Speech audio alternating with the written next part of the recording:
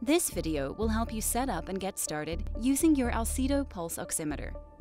Use these simple steps to assure you get the most precise measurements. First, peel off the clear film from the screen. Next, install the two AAA batteries into the battery compartment. To take a measurement, insert your finger into the finger opening, using your index finger for the most precise reading. Hold your fingers steady. Press the power button and the measurement will start. The measured values will appear on the display after a few seconds. Remove your finger from the device. It will turn off automatically after 10 seconds. The pulse oximeter allows you to customize a variety of settings, such as display brightness, alarm levels, pulse sound, and more. To set the brightness level, hold the power button.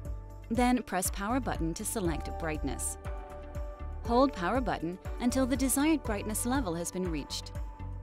To set the pulse sound, press the power button to select beep, then hold power button to turn it on or off. This oximeter allows for setting the alarm upper limit and lower limit of oxygen saturation and pulse rate. An alarm will trigger and the reading will flash if your readings exceed a predetermined range.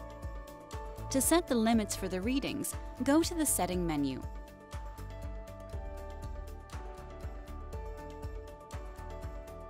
Then select Alarm Setup and hold the power button to reach the Alarm Setup sub-menu. Press power button to select the desired parameters. Hold power button until the desired value has been reached.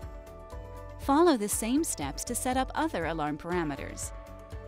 To exit setting menu, press power button to select Exit, then hold the power button to return to the monitoring interface. When finished, the device will automatically turn off after 10 seconds. We hope you enjoy using your pulse oximeter. Choose the best. Choose Alcedo Health.